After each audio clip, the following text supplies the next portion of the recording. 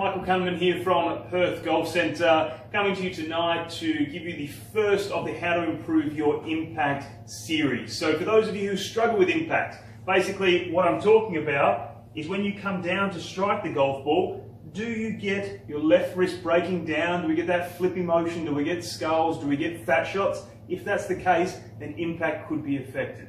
So, first one that I want you to try is with an impact bag. For those of you who don't have an impact bag, don't worry. They are sold all at your local golf retailers or your pro shops. You can just utilize a soft pillow or a blanket to try and get these feelings. So how we do it, I do it slightly different than most people. I like to over-exaggerate drills a little bit. So I want you to get it on the outside of your left foot for a right-handed golfer, set up as you normally would.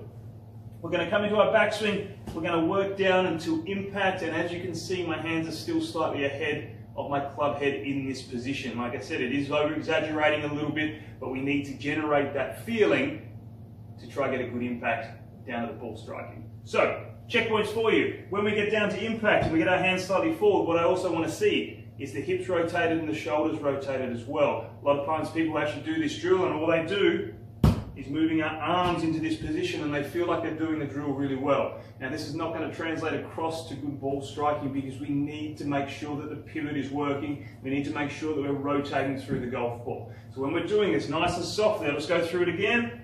Rotate through, tap the ball or tap the bag or the pillow or whatever it is you're using. Hands slightly ahead, hips rotated, chest and shoulders rotated as well. Do that a few times, strike a few golf balls, see if we can mimic that feeling. And straight away you should hopefully get nice compression, bit of downward strike, bit better ball flight, and see how you go. Take that drill onto the range. Let me know how you go. Please feel free to leave any comments below, and also look out for the rest of the videos in this How to Improve Your Impact series.